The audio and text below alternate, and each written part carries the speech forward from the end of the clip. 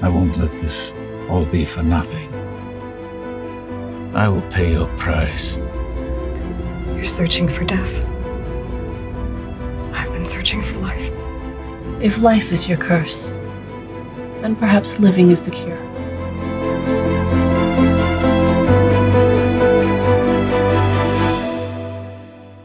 I love mechanics and I love systems, and it's so important to see the ways in which system helps you tell story, because there's always that moment at the beginning of like giving a big GM explanation of something, and you're like, okay, so here's the deal, here's the room, what do you want to do? The first thing everyone does is look down at their sheet to begin to figure out, based on their mechanics, based on their playbook, based on their rules, what they can do in the world. So it's important to have mechanics that lean in and help you figure out what you want, and this idea that because you're a circle, you take the things that you do well, you take moments that are like gilded, that you're especially focused on, and you build this pool and you increase your odds for success in a world where all of the like big crazy things you do are attrition. Like so many of the things that you can do that like can change the face of an encounter or a moment require giving up something to brain or bleed or body. This is a game that wears you down over time because magic is not free and easy and good. It is painful and scary and a little bad, and you're reaching towards something that like you as an organization, like your whole reason for being here is to control that. But this is why Candela shines in the dark. For so many centuries. If not for us, what will keep the dark at bay? Hope is the economy that a GM plays with the most, and that's the thing you take away. Hope is the last thing that dies before you do. So it's a perfect system to like lean into that feeling. You want them to be bought in on the things that are happening to their characters, especially as things get bad. As circles do, as circles must. I think the hardest part about wrangling the players, I think it's about what actually happens to people when they're stressed. If you're doing your job right, if you're telling the spooky story really well, your table should start to feel a little anxious and tense. And the truth of that is physiologically, like, you're getting tunnel vision, you're beginning to panic, and as you're sort of acknowledging that like, yes, my pretend person in my head is going through something right now, but if I'm in it, I might be experiencing that too. You have to like sit there and remind them like, I know you're going through it right now. I know you're looking for something on your sheet that maybe if you pitch something crazy, like you could do something that could change the world. And I'm here to remind you gently that my job here is to be the stakes of a grounded world. And know that if I'm about to like give you a bunch of marks or a scar, or, you know, the worst thing, if your character is about to pass on, know that it's simply because this is how the story goes. And let's just lock in and know that like we're doing the thing that we set out to do, even if it feels a little crazy and tense in the moment. All roads lead in this direction. And you know that the important thing here is, again, going back into like how the like setting and how the mechanics tell you how you want to play. Before you start your play, you build your circle. You build how you connect to these people. The like relationships are a part of the character gen you do.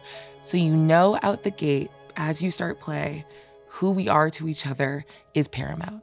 And as a like GM personally, I love character. I think the moment you get like the group bought in on who we are and who we are to each other and who we are to the world, a lot of other things fall in place, and all of the story and all of the plot feels more personal, and you can get to bigger and more interesting and more dramatic emotions once you're like, it's not just that I care about myself and the thing I built or the thing I walked into our like session 0 with, my funky little idea, but it's, oh no, here's how I'm so inexorably tied to every other person here that now everything I have and everything I've made, I want it to serve the thing that I care about in my arc. But like, how do I support and maintain those relationships or change them if they're like negative or not indicative of like where I want my character to end? You're all monsters. But all the best stories are about monsters. You gotta spend that first bit making them care about each other, and then you hit them with like the world. look at us all. All like little candles in the dark. I've enjoyed my little bit of light. Perhaps it's time to put the wick out. Look me in the eye and explain to me how you walk into a horror game and go, I'm gonna play the oldest man. My bones are made of talcum powder, and let's see if I die. You're like, Tide and bone, keepers of the light. Cosmo's sweet little old man voice is the only thing that kept me from murking him in like minute 1. I gotta be so honest about that. But like, what a character to build. Like when you're talking about building your own tragedy, Liam did that with a deftness and like a heart that I'm never surprised, because that would imply that I didn't know he was capable of it. But just coming out the gate with, here's my guy, but this like repository of knowledge about things both esoteric and just historical in this world. He's my assistant, like lore monkey and my little plot hound, but also built a thing that he's like, and I know I'm very vulnerable, and that's gonna be part of it. And then when you start to understand his like backstory and what he actually was this person that's connected to Sam's character, Oscar. You believe at the beginning that he's his great-great-great-great-grandfather, and then you find out that this is Oscar's son. You were a good father. Was I? Oh, yes. You didn't invite this upon yourself. You did the best you could with what you had. By virtue of you being a billion years old and having the connections that you all built together, you're the hub of this, you're the spark of this. You're a Candela member that should have been a Lightkeeper 4 decades ago. So why are you still here? Let's treat you as the jumping off point. Like, your question is the thing that's going to bring these people together, because across your decades of getting to know them and bringing them into the fold, bringing them into Candela, he's like the top level recruiter. This dude's like a Girl Scout that sells 1,000 Thin Mints a month. You've brought them all in because there might be some clue in one of their weird X-Men powers that will help you understand and solve the mystery of your father. Well, we've always done what was needed.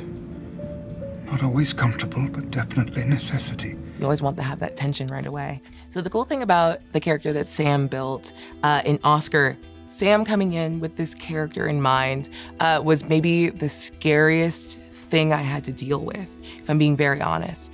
That was like that question of, I'm thinking of maybe playing a character that can't die.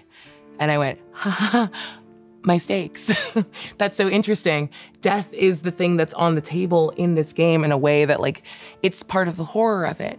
So how do I live in a world where I tell a story about the horror of attrition and the things you like give up over time in order to pursue a goal with a character that cannot die?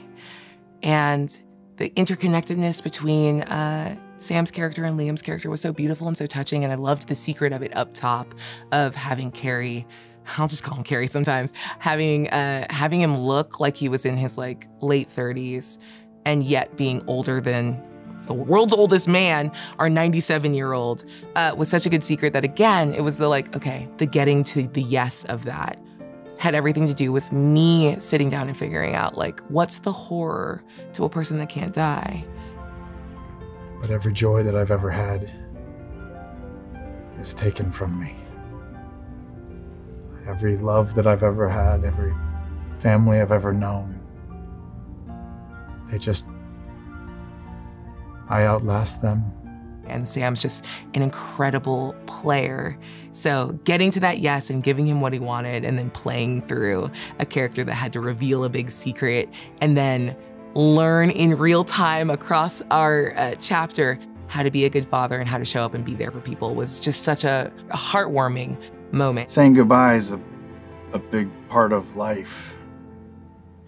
And it's not one that not something I've been able to do ever. So I guess I just want to say thank you instead. Ashley Birch is so cool and so game to like go big and go wide. I love that she came in out the gate and was like, I want to do Dr. Jekyll and Mr. Hyde thing. Like, this is a person that like experimented on herself in order to like get rid of a disease. And then and eventually, as we were talking, built towards the disease being something that was sort of class coded, because she was like, I want to play a high status character that's fallen out of favor. I'm like, great, I'm gonna give you the class problem of this disease that only a certain kind of people get. So now you are doubly incentivized to cure it and also never tell anyone you have it. So you'll become more desperate and work on yourself. Like, let's figure out all the reasons within the world that you would get to this point of desperation. But it was really fun to sit down with her and have a conversation about like, great, I want to give you this beast. I want to give you this thing that's going to go out of control and rampage. Let's talk about why it should be mechanical and not narrative.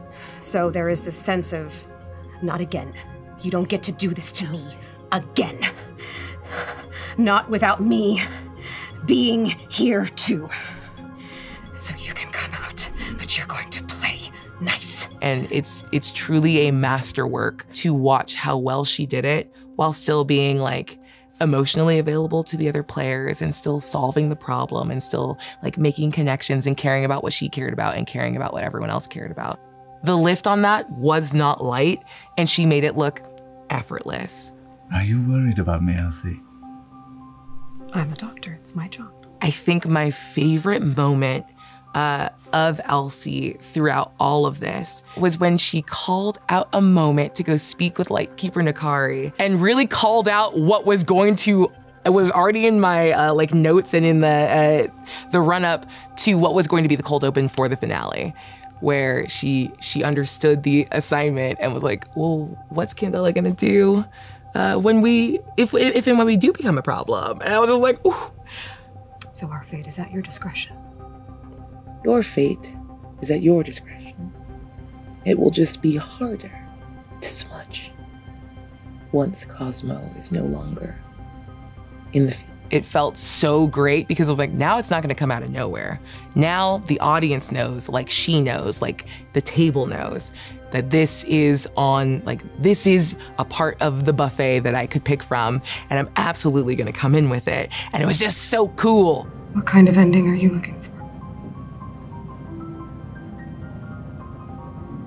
We're not concerned with the ending. More the journey. Ugh, Nashir. Raj came in with a very strong, like, here's who I am, here's all the things that I was raised inside of, and now here I am as an adult, deeply traumatized, but absolutely a badass. And very much he's got big lone wolf energy. So it's like, even in the discussion of, I was like, yeah, you all have worked with Candela. And he's like, I was a consultant. I'm like, oh, okay. You've gone out of your way to be like, no, not really, calm down. I don't wear the little pin. And it just holds himself apart and away, even from like, I'll never truly release people, but I can't be close to them. I have intimacy issues. I don't have to like you to trust you.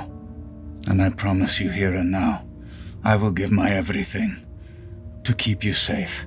I love when a player is like, again, you can't hurt me more than I can hurt me. And every time we would have a conversation, he would pitch something a little worse. And I was like, I'm not gonna say no. Oh, you want your body to be a hive? Yeah, dude, you can have bugs. Yeah, your bugs are bad. He just built this like beautiful character that like leaned into the monstrosity of self in a way that like, I was like, oh, you're selling my theme with truly every choice you make and everything you say. You're scary. A hive built into my body. What the fuck? And I tell my children to feed. Children? What the fuck? Madame Cordelia Glass. You have to have the X-Man that's got a normal power. And bless Gina for being the one that like had to constantly be like, you do what? And she just played it so well, and it was so fun.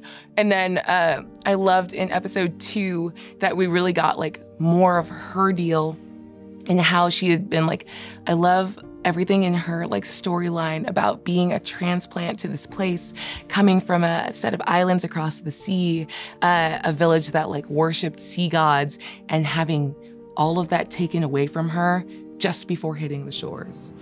The gods of the sea are fair. Who am I to question a god?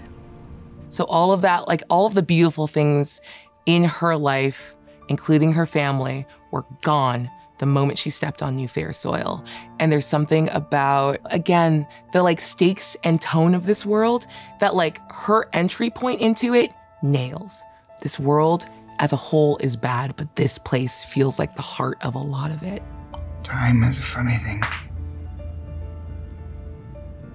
Always wanting more, never enough. Or is it too much? I am thrilled and delighted to be your storyteller for Chapter 3 of Candela Obscura as we engage in the mystery and adventure and story and horror of the Circle of Tide and Bone.